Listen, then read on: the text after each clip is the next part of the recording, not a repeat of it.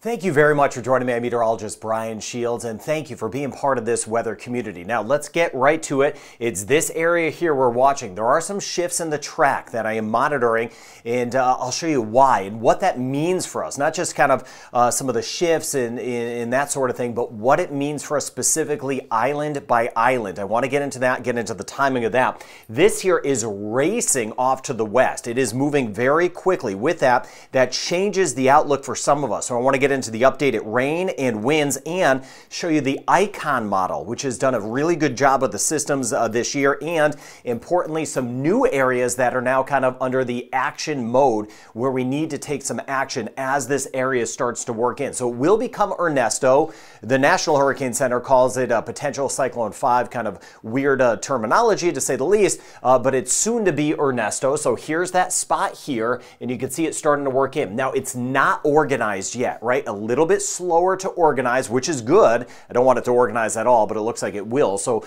I'll take a slower organization outlook, but it is already bringing in some scattered showers and storms for some of us near Guadeloupe, near Dominica, Martinique, and Barbados. We'll see that too over toward St. Lucia. So this blob moving in, but as it moves closer, it will be organizing as we go throughout the day. Now here's the track from the National Hurricane Center, bringing this up over the U.S. and British Virgin Islands as a tropical storm, but I believe the track should shift a little bit more to the west, and we'll see if they do that. Here's why. First off, it's moving so quickly to the west, right at 26 miles per hour, moving very quickly to the west, and it's not organized yet. Systems that aren't as organized, at least to start, typically move a little bit more to the west. So don't just look at the models or somebody else's output, and really look at the environment and what's happening. So as it stands now, this would be the most likely path of this, and we'll see if others kind of shift toward this. But this is what I actually had 2 days ago. Then I kind of went back a little bit here. Now I'm back here, but slower development. So what does that mean? That is some slightly better news, of course, over toward Antigua, Barbuda, Guadeloupe, Dominica. We're going to get some gusty winds, even parts of St. Lucia, back toward Barbados. Scattered areas of rain and storms. Not organized, not all of us get it, but we're going to see some tropical storm-like conditions moving in. But as it passes overhead, say it passes overhead Dominica over toward Guadeloupe. By the way, Dominica, we should be under some sort of watch or warning. Also, that wasn't issued, at least last I checked. I'm not sure why that's the case either, but Dominica, this could move basically right on top of us. Tropical storm-like conditions, and then as it works into the Caribbean, it should strengthen into Ernesto, a tropical storm. Because it's moving quick, I have the track shifted a little bit. Now it may shift back. We'll see, but as of now, I'm kind of more over here, more toward the Mona Passage, which means the Dominican Republic, a higher likelihood, at least in our eastern section, say Santo Domingo off toward the east, a better chance of some tropical storm conditions, then swinging to the north and developing into a hurricane at that point. So as far as action mode goes, still anywhere from Martinique to the north, same areas, Anguilla all the way back through the Virgin Islands and Puerto Rico, taking preparations for tropical storm conditions and for some extra rain. Now, I let you know what I know and what I don't know. This one's a little trickier. With Beryl, it was easier for me to kind of give you that advance warning on what was going to happen. I had a very good handle on this. Systems that have yet to really develop, those are a little bit trickier to track, and that's why we're going to together see some shifts on that. But I'm letting you know everything I'm seeing with this. But because I see it shifting a little bit more to the west, that means in the Dominican Republic, it's best to be in action mode, taking some preparations for the potential tropical storm conditions Wednesday and Wednesday night, and always a variable, the strength of these. That's always tricky to forecast. We've seen things go from nothing to Category 2, Category 3 hurricane very quickly. Short term, not seeing that, but you know I am watching that behind the scenes. And then this should bring us tropical storm conditions throughout much of the northeastern and parts of the northern Caribbean. Haiti, we're kind of in monitor mode now. We're just kind of watching things in Haiti carefully to see if there's more shifts. And the models did shift. They were over here overnight. This morning, they've shifted a little bit back to the west, kind of bringing this in right on top of Puerto Rico as a tropical storm. But I'm seeing even more a little bit to the west. So again, I anticipate everything else kind of shifting to the west just because of how quickly this is going. But this could roll right over parts of Guadeloupe and Dominica with tropical storm-like conditions, even if it's not named some gusty winds at times. You know how it goes in the Caribbean. We'll get some of that squally weather. That would be some rain at times and some gusty winds. And then organizing as it moves very close to the Dominican Republic and Puerto Rico and the Virgin Islands. So again, I expected a little more of a track closer to the Mona Passage. Now, as far as the strength is concerned, this is 1 day out in time, 2 days, 3 days, 4 days. In the short term, we're going to continue to see strengthening by tomorrow. It could be a tropical storm at that point. And then down the road, once it especially gets to the north of, say, Puerto Rico and the Dominican Republic, then it should really strengthen. Things spin a little bit more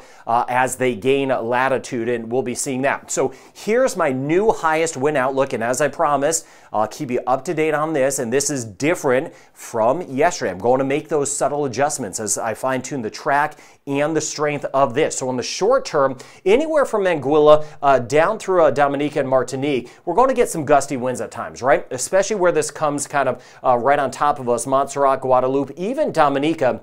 45 to 50 mile per hour winds or 70 to 80 kilometers. It's not super organized now, so that's not a constant wind. If you get stuck in those rain bands, you will be getting those gusty tropical storm winds that could cause issues with some of the power grids and whatnot. But other spots may be like, hey, where is this system? Because it's kind of broken apart, right? It's just starting to get organized. Then as it continues to approach and starts to make a little more of a curl to the west-northwest, that's where the winds could pick up, especially the U.S. Virgin Islands and British Virgin Islands. We're looking at 60 to about 70 mile per hour winds. The potential of that would be 95 to 135 kilometers. And then over toward Puerto Rico, about 70 mile per hour winds. That's a potential 135 kilometers an hour. That would be tropical storm force. Could it be stronger? Yeah, it could be stronger, and that's what I'm going to be watching, these very warm water temperatures in here. St. Kitts Nevis over toward Statia, Saba, winds will be around 60 miles per hour, 95 kilometers an hour, but it's not one big blob. It's that scattered area of storms, but I want to give you my best outlook now, and I'll update this, and then I'll be fine-tuning the Dominican Republic, even potentially the Turks and Caicos and Haiti, depending on how this track shifts more. Now, this here, the 3-day rain total, is based off the American model, which has also taken a shift that I was talking about a little bit more to the west, showing that swath of rain back toward the Dominican Republic and Martinique. And that's why Barbados, as I was saying yesterday, St. Lucia, Martinique, I'm not taking our eye off of anyone with scattered areas of rain. That could drop easily 100 to 150 millimeters of rain or 4 to 6 inches of rain. Now, we'll see when it kind of makes its curl. I'm not quite sure yet how much rain we're going to get, but the Dominican Republic, Puerto Rico, U.S. and British Virgin Islands, we could see some very high totals of 6 to 9 inches of rain, even if it's not super organized, right? We don't need a named system to give us those flooding issues. So that's why we are in action mode, safety first. That's why I do this channel. You don't even need to subscribe. You don't even need to hit the like button. You do what you do. I just care about spreading the word to get the right information out. We've got a sloppy system right now that's going to get better organized and then eventually make that turn up to the north. So as far as the totals go, we could even see some higher totals trying to creep down toward Grenada, seeing how some of those rain bands kind of start to work their way up. But some spots where this kind of works across, that's where we're going to see that mudslide potential and some of that flooding. So that takes care of the impacts. Now let's get into the timing together. I want you covered in every way, and you could go back and pause the video as need be. Let me start on the broad picture, then I'm going to zoom down. This is today into tomorrow. Sees kind of a sloppy system tomorrow morning. Whether or not it's named, whether or not it's a tropical depression at that point or storm, we're going to see the rain and storms moving in.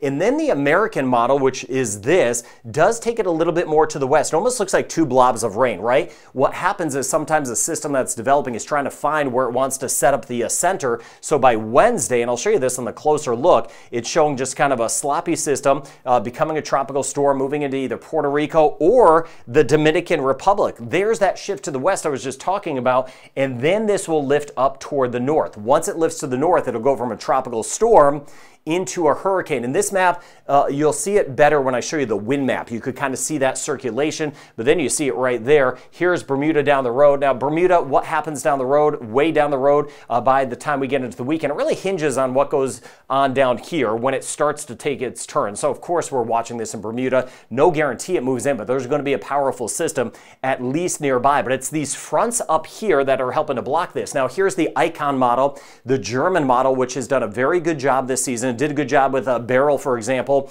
and even Debbie tracking these systems. You see the rain here. Here we are, Barbados, Trinidad. You get over toward Dominica, and you can see this area here. Here are these fronts up here. The fronts can kind of grab it. I'm waiting for this front to eventually turn it to the north, but because it's been going so fast, the ICON model brings it into the northeastern Caribbean tomorrow, starts to develop it as a tropical storm, so it starts to strengthen some tomorrow. We'll have tropical storm-like conditions, regardless if it has a name or not. And then you see it here. Here's Puerto Rico. You could see almost the center of it trying to get near the Mona Passage right there. Just like what I was showing you with the American model, these two models that have done a good job have also shifted more to the west. That would bring in some sloppier weather, some bigger rain bands for parts of the British, U.S. Virgin Islands, and Puerto Rico. I am concerned about the flooding, of course, over toward Puerto Rico and the Dominican Republic, and then it's going to lift it to the north. It's very tricky when these take their turn. So as in subsequent videos, I'll just tell you, I'll show you the differences, what I had yesterday versus today, and the changes I'm making. But this could get a little closer to the Turks and Caicos. So long it continues to move to the west, if it takes a turn over toward the Dominican Republic, the Turks and Caicos, I'll be watching us later in the week. And then this here is by Friday. Here's Bermuda, and it should become a major hurricane, which would be the second major hurricane of the season, following, of course, a Beryl. Now, here's a closer look. So here's Puerto Rico. You get back toward Saba, Antigua and Barbuda, Dominica here. Of course, St. Lucia and Barbados have been mentioning us for some of those rain bands, even St. Vincent the Grenadines, Grenada down through Trinidad. But just to show you the core of this, and this map you'll see a lot better when I show you the winds. I think it's the next map. It's the next map coming up. This is tomorrow morning. Sloppy conditions moving in, some gusty winds. Keep me posted in the comments. We've had worse, right? We definitely had worse, but we're going to see these tropical storm conditions, the gustier winds. This is tomorrow afternoon. And then the American model saying, hey, the center may be actually to the south of Puerto Rico, right? You get some big batches of rain here, but this is where it's actually trying to make the center of this sucker, and then this will lift to the north. Now, the European model is still over here. We'll see how that shifts in its latest runs, but it has it kind of moving through the Mona Passage. This would be the center right in here. This would be by the time we get into Wednesday afternoon, tropical storm conditions for Puerto Rico, monitoring to see if it does get stronger. And then eventually, by the time we get into Wednesday night, that's when this system would kind of lift up to the north and pull to the north. But on Wednesday, even over toward the British and U.S. Virgin Islands, we'd be looking at those tropical storm conditions. Look at it here with the winds, because in this map, we could see the circulation. So this is today. Let me just jump ahead into tomorrow. Kilometers an hour and miles per hour on the map. Now, this is tomorrow morning. Not a super defined center, but it's actually saying, hey, the center may move, or whatever is of the center, may move over Dominica. And then here to the west of Guadalupe, you see the spin right there. This is when it will start to really organize. It's a little bit later than expected in the organization, but by tomorrow night, starting to really organize. There's the center right there. This is by Wednesday morning. That would give us some gustier winds and very heavy rain. Puerto Rico, Virgin Islands, there's the center right there. And then it will start to work its way to the north. A lot of white shading on here. Those would be winds of 80 kilometers an hour or 50 miles per hour. I showed you the breakdown on the winds a couple of maps ago, and I'll post that on Instagram so you can have that. And then you see the center of this splitting, or at least very close to the Dominican Republic and Puerto Rico by Wednesday afternoon. This makes sense because it's moving so quickly, maybe a little bit more to the west. And then at that point, trying to lift to the north, and as it does, it will strengthen, right? So it's going to strengthen. We'll have strong southerly winds, eastern DR over toward Puerto Rico. Still some gusty winds by the time we get into Thursday morning. So it may take a little more of a track like that, a little bit slower to develop. Now, speaking of which, these water temperatures are so warm, and I know that's always in the back of our minds, right? With all of the systems from the Marias to the Dorians to Beryl, just how quickly these areas can strengthen. Right now, not super organized, but I know these water temperatures are very warm. The heat content is telling me, this is the fuel, by the way, for these storms. It's not just warm water, but the warm water goes down far in these pockets here, and this is where it's going to roll over. So I do know in the back of my mind, I am watching it, that it could strengthen a little bit quicker. I don't mean that in an alarming way. I'm not seeing that right now, but please know, let me do the worrying. I will worry about that. You just make some of those tropical storm preps, and we'll go from there there together. You see the wave heights building, no doubt. Here's meters, here's feet on your side, on the side of the screen. So seas will be a mess. Northern, northeastern Caribbean. This is by tomorrow, getting into Wednesday. Here's Puerto Rico. Here's Haiti, Dominican Republic. Everything building about 5 meters, upwards of about 13 feet in spots. Atlantic waters and northern Caribbean. This is on Wednesday. And then by Thursday, as this system lifts to the north and gets stronger, brighter colors showing up, we could have some of the seas easily topping about 20 feet in spots as this eventually gets closer to Bermuda. Not necessarily moving in. We'll just see how it kind of takes that track up to the north. I'll be watching that, but the seas later this week are definitely going to be building by Bermuda. Now, watching everyone, Costa Rica, Panama, better chance of scattered showers and storms today. Jamaica, I'm not seeing this coming right into our direction. I expect a turn before, same thing in eastern Cuba, but we'll see how this all shakes out. It should eventually make the turn, but as I see this westerly trend, watching that as well, and you see here, this is by the time we get into Wednesday afternoon. The center should be somewhere in here as a tropical storm at that point. Scattered storms for us in Belize, and then this area on Thursday lifting up to the north and intensifying. So here are the Turks and Caicos, southern Bahamas. If this does continue to make that westerly turn a little bit more near the Mona Passage or near the Dominican Republic, that could bring us some of the impacts later in the week over toward the Turks and Caicos. So we're kind of monitoring this, monitor mode for the Turks and Caicos and southern Bahamas. Couple blobs here, eastern Pacific, not seeing signs of immediate development, and the Atlantic region of Canada also watching this system because there will be that eventual turn. Short term, seeing some of those scattered showers and storms. This is tomorrow, Newfoundland, back through New Brunswick. We may get a few showers and storms. There's that front offshore giving us some extra rain as well for Bermuda in the short term. Wednesday looking good, but all eyes on what's going on down to the south. So Jamaica for us today, scattered areas of rain and storms. Cayman Islands, we're looking at a 20 to 30% chance, 40 to 50% chance of scattered showers and storms. Trinidad and Tobago, and you see the rain chance bumping up. This is the scattered stuff. Some of us won't get a whole lot, others we'll get more and kind of get that feel of those tropical storm conditions.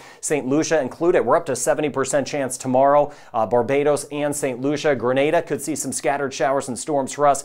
50% chance St. Vincent and the Grenadines. And you see this system reflected tomorrow in Martinique. We get over toward Dominica, Guadeloupe, as I was highlighting the winds and that rain potential with this system moving in. So I want you safe. We're making those tropical storm preparations over toward Guadeloupe. Now, as we get back toward Antigua and Barbuda, some of this will kind of, it's kind of broken on the north side, but we'll see some of the areas of rain and storms kind of wrapping around. We'll get some of those gusty winds at times, St. Kitts Nevis and Montserrat. Stronger winds at times for us tomorrow. Anguilla, St. Bart's, the winds will be picking up. And you see St. Martin, Saba and Statia, higher winds tomorrow. Showed you that wind map. Now, as we get back toward Puerto Rico, we're looking at Wednesday of the tropical storm conditions moving in. Later tomorrow into Wednesday, tropical storm conditions, U.S. and British Virgin Islands, especially southern tier as you get back toward St. Croix. Bahamas, most of this action looks to stay to the east as of now. Watching the southern Bahamas, though, and watching the Turks and Caicos for late in this week. Dominican Republic, again, a higher chance we start to get some effects of this in our eastern sections by the time we get into Wednesday and Thursday, keeping a very close eye on Haiti. 30 to 40% chance of some scattered showers and storms back through Belize, Aruba, Curacao, and Bonaire. The rain chance is going to stay low over the next couple days. 40 to 50% chance as we get through Guyana, and about a 30 to 40% chance in Suriname. 30 to 40% chance in Cuba, and about a 60% chance of rain the next couple of days. Costa Rica and Panama, Nicaragua, 40 to 50% chance and a 40 to 50% chance right across Honduras. Rain chance 50 to 60%, bumping up a little bit. Guatemala, El Salvador, and a 50 to 60% chance in Mexico City. 40 to 50% chance of some scattered showers across the Yucatan and Mexico. Northern Colombia, a 30% chance. 40% chance the next couple of days in northern Venezuela. And you see the rain chance a little higher in Bermuda, and all eyes on this developing system. So this area is really racing to the west. That is one of the changes, moving a little faster, and that does change the track and some of the conditions we're going to feel. That's what I was spelling out. So the track may shift a little bit more because there's no true center to it yet. Still kind of trying to develop and find its center, but we'll fine tune that together. Tropical storm conditions, though, moving in as we go over the next couple of days for many of us, and just waiting and kind of watching when that turn will happen, but I'm going to be able to give you that heads up sooner, and that's why I was showing you that it could shift a little more toward the Mona Passage as we work our way over the next few days. There's going to be more changes. This is a developing area. A system that's super organized is easier to track than a developing area, so thank you for your patience as we track this together, and thank you for spreading the word about this system. So I'll try to get to those comments throughout the day. Thank you for being part of this channel. Have a good and safe day ahead.